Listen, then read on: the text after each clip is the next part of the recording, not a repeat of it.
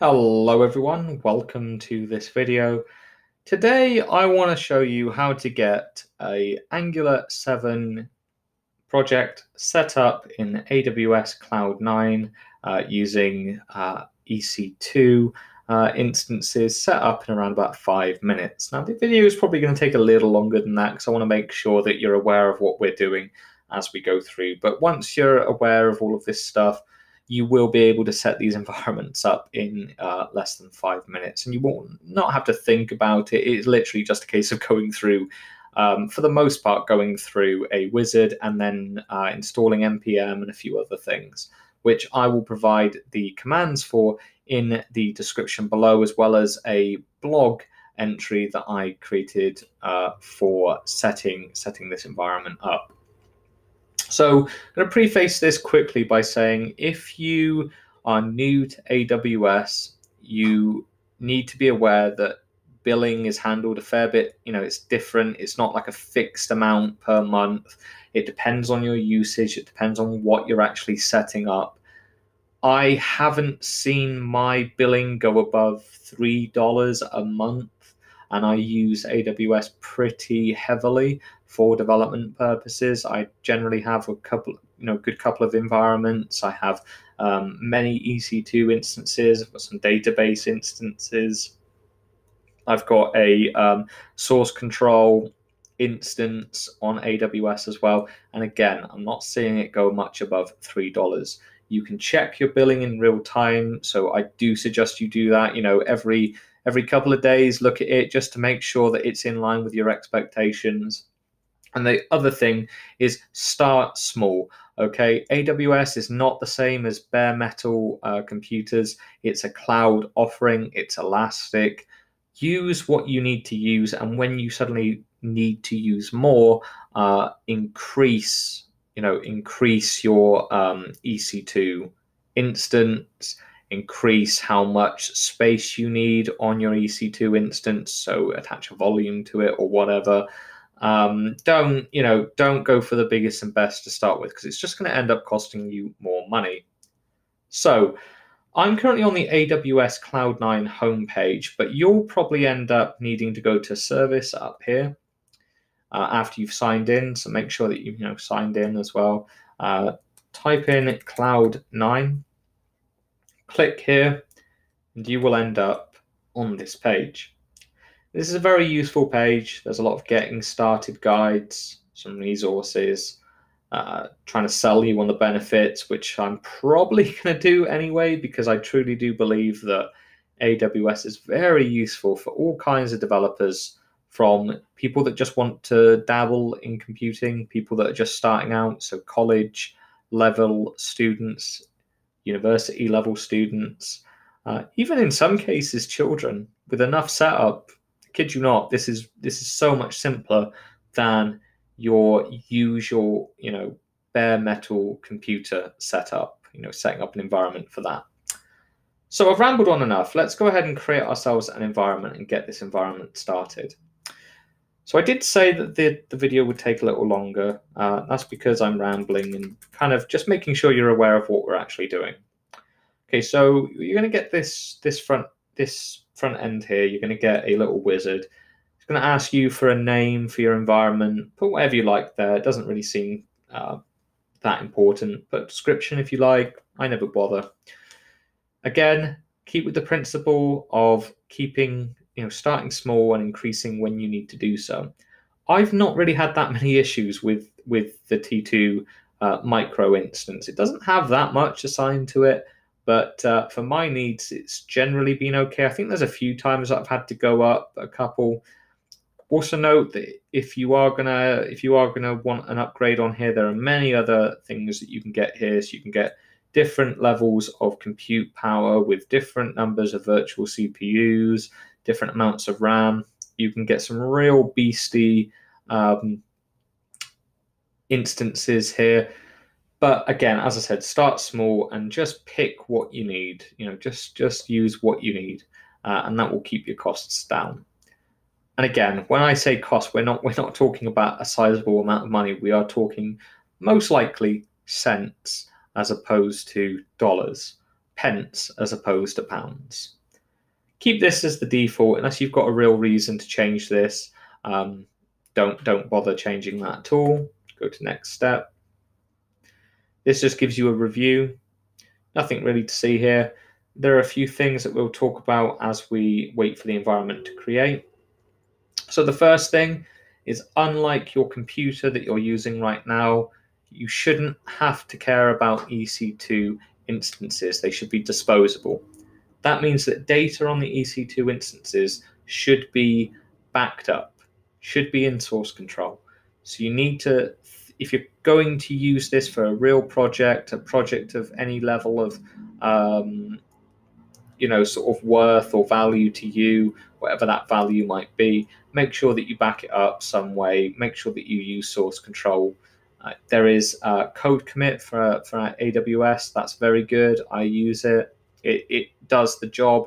It takes about 5 minutes to set up. And I don't think I've actually been charged for using code commit at all, despite the fact that most of my code is actually on that.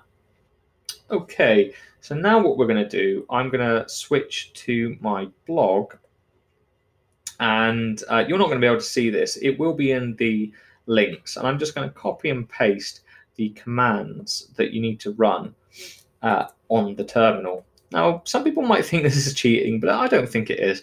I think that you've got that resource that you can use. You copy and paste the commands. It installs npm, updates yum for you, all of that stuff, and at the end of it you get a running Angular application. And while this is loading, we can talk about some of the other benefits that I personally have found using this approach to coding. So because it's on the cloud, one of the biggest differences I've found is I'm able to code pretty much wherever I go. I'm able to use my Chromebook, which has very little compute resources at all, and I'm able to write enterprise level applications no problem. Doesn't matter what computer I've got, so long as I've got an internet connection and a compatible browser, which I always do. It also means that I don't have to mess around with source control when I'm essentially using the source control just because I've got to log on to a different computer or whatever. I'm able to go into the same environment no matter what computer I am using, which means I could use a Mac to develop, I could use Chrome OS, which I do, I could use Windows, and so on and so forth. And it really doesn't matter as long as you get a compatible browser. So that's one of the big benefits. The other benefit is one of the things that AWS Cloud9 actually offers, and what that is the ability to pair program. Now, I can't say that I've done this at sort of any serious level, but you are able to kind of allow people to connect to your environment, chat with them over text-based sort of chat, very much like Skype. But the other thing is you can both work on the same environment, on the same files at the same time, so you can pass control to each other. And to me, that's very beneficial, especially if you're stuck and you're looking for help and a friend, and you just give them the details, they log in, they start helping you, and you get a very collaborative environment in that way. Likewise, I can see this being very useful within the workplace as well, rather than sort of having to come over to someone's desk all the time or having to talk over the phone or whatever. You can just log on to that environment and take control and fix the problem, no problem. Now, I understand that this isn't sort of groundbreaking stuff, and that actually this has been done for a lot longer than I've been alive. But to me, AWS just makes that kind of thing very easy, and I like that it offers that benefit. The other thing that I like about AWS is the fact that it's got a lot of documentation. Now, I will say that in actuality, the documentation can be somewhat hard to find just due to the fact that there are so many things that you can actually do with AWS. But it is there, and if you look hard enough for it, you will find it. There's documentation on how to set up different environments, documentation on troubleshooting and issues that you might find. If you want to go for paying for the support, from what I've heard is pretty good. I've not actually used it myself, but maybe I'll do that later on down the line when I get more serious with what I'm doing and trying out some things that I'm not too familiar with. Yeah, so a lot of benefit, I think. I think there's a lot of benefit to doing this sort of thing, and not, as I say, not just to professionals, but even to people starting out, because you don't have to deal with the complexities of setting up an environment. And for me, that's a big win, especially when I get people asking me, "Oh, how do I start coding? How do I start doing all of this stuff?" And one of my answers now is, try AWS out, and let me set it up for you. Let me get an account for you, and you can give it a go, and I can help you, and I can collaborate with you, which I find very useful. Okay, the only thing I'm going to do here, which is somewhat specific to AWS, is the way we serve our application, like so. You will get a warning about doing this, but don't worry about that. That's fine. npm run start. Oops. Let's try that again. npm run start. You see that we get all of this running. You see that you get a few warnings here, because it's just getting something up to have a play about with. Don't worry about it for now. It just seems like you need it in order to be able to use this preview functionality. There might be a better way, but I've yet to find it. So preview running app, and hopefully what we should get, or what we will get even, is our application, like so. The other thing you can do is you can copy and paste this as well, and paste that into a new tab, and you'll get a full page, kind of preview of your application, which I find very useful because it frees up the users, use space up here as well, which is good. Okay, so the other thing that this stuff offers with no other configuration, which shouldn't be really a surprise because it's not really Amazon Web Service offering this, but like you'd expect within an Angular application, if you change the, let's say if we change the HTML here to this, whoops, and save that, and then go to our example, we should see this all reloading. So you can see this recompiling and all of this updating as expected. Now, in a separate video, I'll probably, I will be demonstrating on how to activate sort of Jasmine and Karma test runner in here, because it doesn't seem to work. It's got something to do with the headless Chrome in here. It doesn't seem to play very nicely unless you do a little bit of tweaking to it. It's not that difficult to do, well worth doing, because me personally, I like my test-driven development. So it was very important that I was able to get testing working in this project from the get-go. So yeah, that'll probably be one of my next videos. So anyway, yes, this video has taken a little longer than 5 minutes, but I hope you can see that setting up an environment like this, it should take you at less than 5 minutes. If you're using things like code commit or Git, you should be able to see and hopefully see the benefit of all of this. There are a few downsides. You're going to have to learn a new IDE, new key bindings, but you do have the ability to swap key bindings over to Emacs and Vim. So if you're comfortable with that, you could do that, and some people will find a massive benefit to having those key binds, I'm sure. You can change the theme as well to sort of a dark-based theme if that's your thing. I don't mind either way, although I suppose I do gravitate towards the dark theme. So yeah, you can do all of that. All of the things that you'd expect to do, code completion, formatting, it's all there. It's ready to go. Obviously, those things do differ between languages. So there's more support for some languages than others.